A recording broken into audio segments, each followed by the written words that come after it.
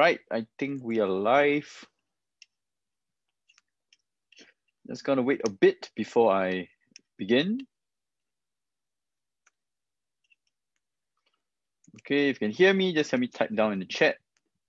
Yeah, they can hear me. All right. Well, I do a couple of things.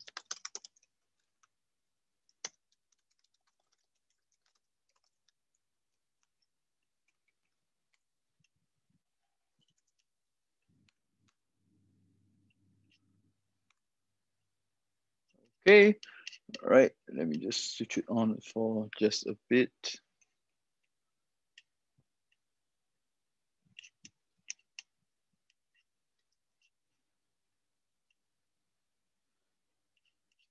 Okay, got it. There's some.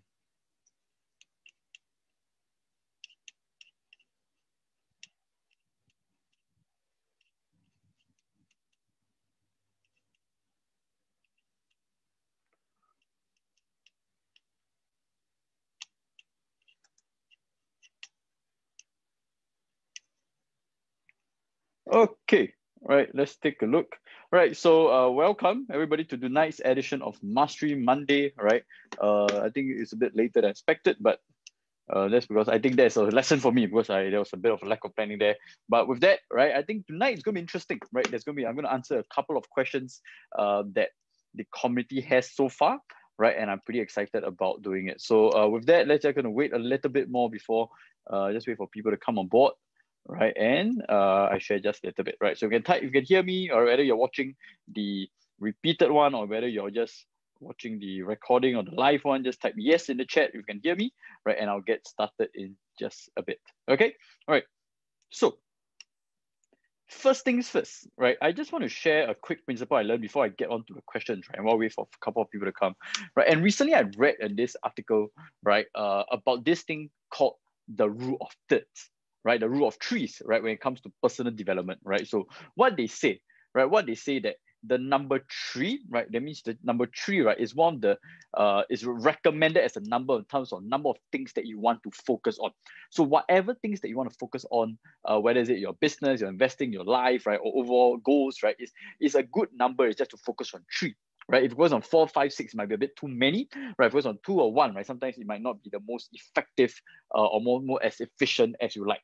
Right, so one thing you want to focus on, right, is moving forward. Right, whether you're picking a new skill, right, whether you're trying to think of 3 goals you want to achieve by end of the month, right, or whether is it on a daily basis, you want to find 3 things you're grateful for, 3 things to look past of the day, 3 big things that happen, right, 3 areas of improvement, right. So using the number 3 is a very simple way of you to get started. That is not too big, right, that it becomes a bit overwhelming. They might start procrastinating and stuff, or it might it also not too small, right, that it doesn't become as effective as you like, right. So the rule of thirds in terms of whatever you focus on in terms of productivity, in terms of space, when you do your reviews, your reflections, your goal setting, right, 3 is a very nice number. And only if you push yourself a little bit, but not on a regular basis, right, you actually can do it on number 5, right? You can do 5 things, but that's something that I wouldn't recommend, especially if you're trying to start out a habit by yourself.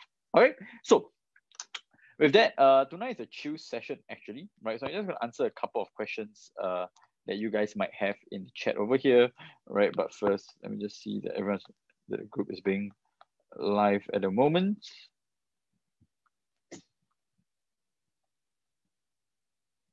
Okay, I hope it's live. Can't seem to see it on my phone. Okay, I can see it.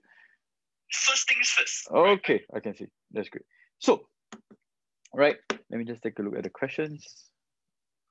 All right, so number 1, right? Like I said, put in the disclaimer over here, right? Please note that all responses are completely spontaneous, right? Based on my own experience and what I personally do. So, like I said, my Mastery Monday is just a very chill, relaxed, casual session for me, just to be on live, right? Just commit myself to being on live every single Monday evening, right? So whether it's from 7 p.m. or 10 p.m., right? I just want to be live whenever I can. And obviously, over the period of time, I will start being better. I'll try to get a bit more data and feedback so I can constantly improve what I do. All right, so the first question, right? Actually, I lump a few questions together, right? Because it's all similar questions. I think the first question I received is, how do you manage to have the energy and time to learn so many things, right? And and somebody also asked is, do I master one thing first and then I proceed to the next? And how long do I typically take to master one thing? Right. So I think that's a very good question, right? Just answer the first question first, which is how do I manage to have the energy and time to learn so many things? Right. So I think over my time, right, in whether it's on social media where you meet me personally, right, or when I do my group sessions, right, people have this impression, right? That I'm somebody who learns and masters tons of things. And I wouldn't blame them, because why, right? I think since about 2 years ago, I started off as a digital marketer. I was an affiliate marketer. I was an investment trainer, speaker. I was an investment coach. I was a digital marketer doing paid ads as well, right? I'm a business owner. I'm a chief marketing officer. So I've done a lot of things over this period, right? And also, of course, I talk about mastering methods, productivity, right? And personal development, health, growth, energy. I talk about a lot of things, right? But one thing I want to share, right? I think, and firstly, is how do I have the energy and time? I think that's talking more about energy, right? So I talk a lot about energy over my past few Mastery Mondays. I'm not going to go so deep into it, right? But one thing I did that really supported me, my energy, right? I think especially the past 6 to 9 months was this whole concept of discharge, right? I think I talk about it over and over again, right? Something that I don't think I'll stop talking anytime soon, right? Which is that instead of taking a breaks only like maybe during my lunch breaks or during my dinner breaks, right? What I do is I take a break after and every hour or so. And what do I do during 1 hour? I take a 5 to 10 minutes break, right? Where I do a bit of closing eyes. I do this thing called box breathing. I do deep breathing, right? I set my intention for the next task. And so what I do, right, is as if I'm like what I call an F1 car race driver, right? So what happens is when an F1 car race drivers, right, drives the like 40 laps and stuff, right? And one thing you realize is when they go to a pit stop, and if you're new to the space, right? Because what happens is when the car goes to the pit stop, right, you will see all the cars passing him by, right? You see all the cars going past him. And if you're a new person, you'll be like, why is this person having a pit stop when he's actually at the front and having all these cars overtake them, right? But the experienced drivers know, right, is that you got to take a break. You got to take a pit stop even before your tires start losing out, before your tires start wearing out. Because if your tires start wearing out already, that's when it's already too late. Right. So one thing I do is, even if I'm not feeling tired, even if I'm feeling okay, even if I'm feeling like, hey, I'm still feeling productive and stuff, I will still take my time, even if it's a 5, 10, 20 seconds, even to close my eye, take a deep breath, right? Because I want to recharge myself even before I feel tired. Because when I already start feeling tired, my burnout already begins, right? And that's when I lose my momentum. I won't be as productive as I want, right? So that's one thing in terms of how I have a lot of energy, right? I just want a bit more general answer, right? But then the other part, right, is how do I have the time to learn so many things, right? So one huge thing I learned, right? One huge this is a whole, there's different concepts and theories and things of what I do. But let's say, for example, if I was trying to learn something new today, right? If I was trying to learn something new today, right? Instead, this is what I would personally do, right? So you can take it as it is, right? Of course, first I have a blank notebook with me, right? Right now, my iPad, I have this app called Notability. I can write down a lot of notes. And the first thing I'll do is I'll ask myself is, how can I, in the fastest way, right, in the best and fastest way, try to absorb as much information as possible, right? So there are a few ways that you can actually absorb information to learn things, right? You can read a book, right? You can watch a video, right? You can read an article, right? You can attend an online course, an online workshop, right? You can talk to a mentor, talk to someone who has been there. There's a lot of ways that you can do it. So what I would personally do is, right, firstly ask myself, right, how much time and investment do I want to put into learning that new thing? Right? And typically, let's say it's something that I don't put so much money in. So what I'll do is I will look at what are the top videos, right? What are the top subscribers in that space, whether it's productivity, business, marketing, right? Who are the top big people? And how can I find out? I can do Google research, right? I can check out YouTube, right? I can ask my friends who are into the space, right? See who are they following and stuff, right? And then what I do is I have a whole bunch of videos I watch, right? And then I will like in terms of one shot, right? 1 hour, just watch all the videos and just to master and to read as many things as I can and to take as many as I can. So next thing I do is when it comes to watching the videos, right, I typically won't do it times 1 speed. I can do it times 1.5, times 2, times 2.5 speed, because initially what I'm trying to do is I'm trying to find out what are the key concepts, the key principles that the most successful people in a specific skill talk about, right? So for example, in digital marketing, the first big thing I actually learned about was ClickFunnels. And I knew that from a lot of people's experience, a lot of people's feedback, that they were one of the easiest ways and one of the most comprehensive way for beginners to pick up the art of digital marketing, right? So one thing that I'll do in terms of how I pick up many things, right? And after I watch the videos, right, after I get a bit of good introduction, and that's when I'll start implementing, that's when I'll start practicing as much as I can, whether it's via my social media posts, right? Whether it's sharing what I learned, right, about productivity and stuff, right? Whether is it actually joining a company, right, to actually apply them on a real life basis, right? So these two things I think combined, right, has really helped me quite a bit, right? So for example, when I was trying to be a better speaker and trainer, right, I was watching about Tony Robbins, how he spoke. I was trying to model how he did, right, different speaking videos, and stuff. And then what I did is I immediately organized sharing sessions, classes, workshops, right, to constantly practice my speaking, right? I think right now, by now, I've probably conducted more than 100, 200 sharing sessions over the past not past 2 years, maybe past 5, 6 years, right? And that really helped me to improve my speaking, my investing, right, on so many levels. So that's something that I hope that kind of helped, right? So the next thing is, do I master one thing first and then proceed with the next thing? Right? On how long do I take to master one thing, right? So in terms of how long, it really depends, right? Could I say that I'm a master at a lot of these skills I am now right now? I don't, right? I feel that it's still an ongoing journey. I feel that it's something I need to improve on constantly, right? But then I think the other question is, do I master one thing first and then proceed to the next step, right? So if you watch my earlier part of the video, right, if you haven't, you can watch it after the recording, right?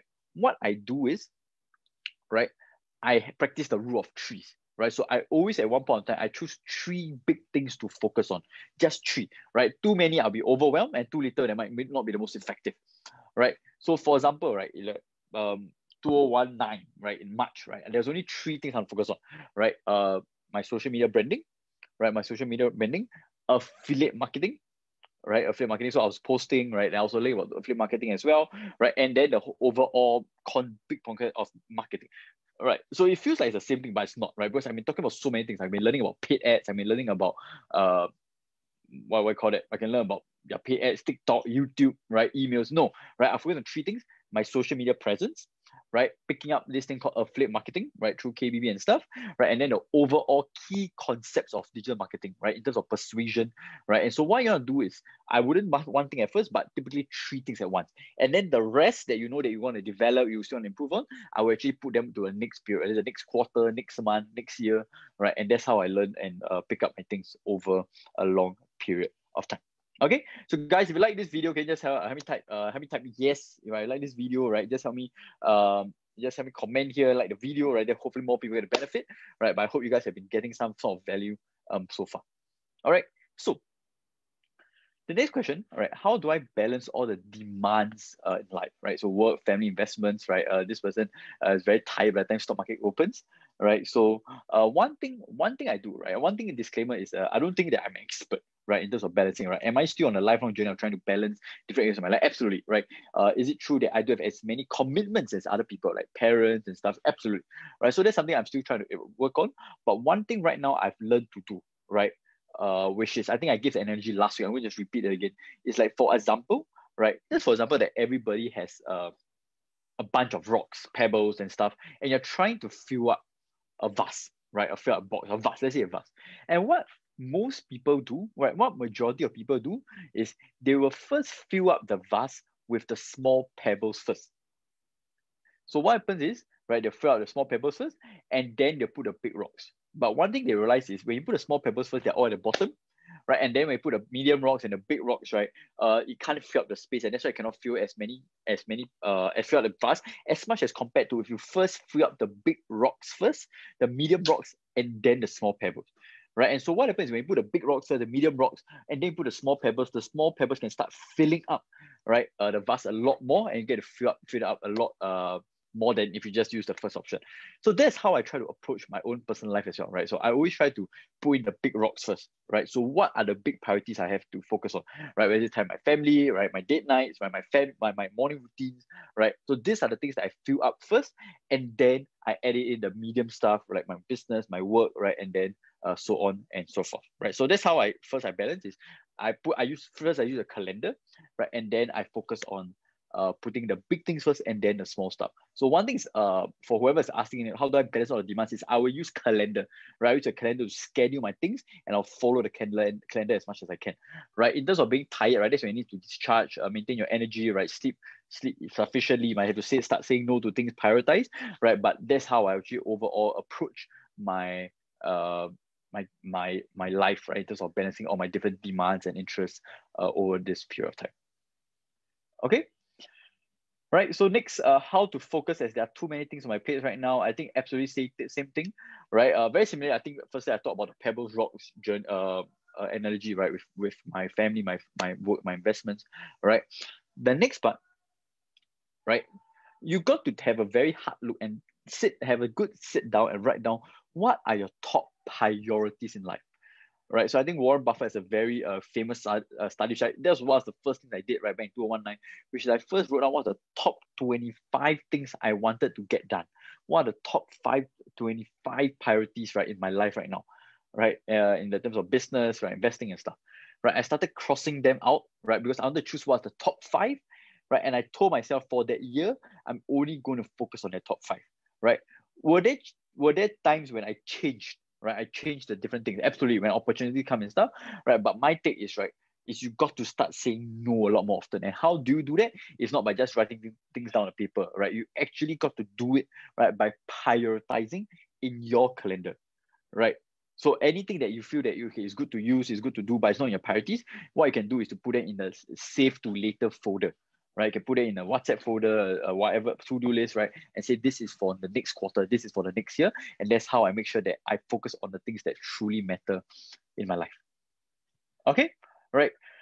Same thing. How do you structure a roadmap and blueprint as well as a daily schedule, right? So this is something, of course, I talk about in my 2 days master mentors workshop, right? I talk a lot more in detail because I cannot just give you one answer because that will be very generic, right? So one thing is also depends on the personalized situation, right? And action. So but a few key things. I definitely use my calendar, right? And start with a planning process, right? So that one, if you are keen, right, you actually can check out my 2 days workshop, right? And you can first find out through my webinar if you want to find out more information about it. Whoever asked about how do I personally design uh, my own blueprint and schedules and stuff.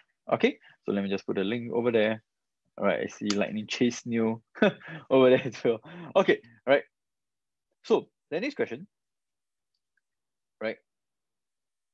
How do you have the energy to do the scheduled tasks along the work? Right, absolutely. Right. So I talked about energy in the later part earlier part of the video, so you can check it out again. Right. But one thing I want to say, right, is after you finish your work, right, before you finish your work, one thing you got to do, right, is to set intention, right, to discharge and set your intention, right. So you got to your brain, the thing is, right, let's say after a long day of work and you immediately go and spend time with your friends or your family, right, if you don't do a proper shutdown or closure in your brain, in your mind, therefore a shutdown ritual, right, you will immediately, right, you will not be able to be fully present with whatever is on hand. So for example, right, if you're working, it's a long day and most of you are working from home, for example, right, and what happens is after that, right, you immediately go and spend time with your loved ones, your friends, your family, and you do not do a proper discharge of closure, right, like reviewing your day's work, right, closing your eyes, setting attention, right, you won't be fully present, right, and that's also the reason why a lot of people are tired because their brain isn't fully shut down yet, because their brain is still working on so many freaking levels, right? So that's one thing I do in terms of long day and work, and then to focus on tasks I want, whether it's to read, to learn, to spend time with my friends, my loved ones, my investments, right? I'll do a proper shutdown ritual. I think that's something that a lot more people should do and benefit from as well.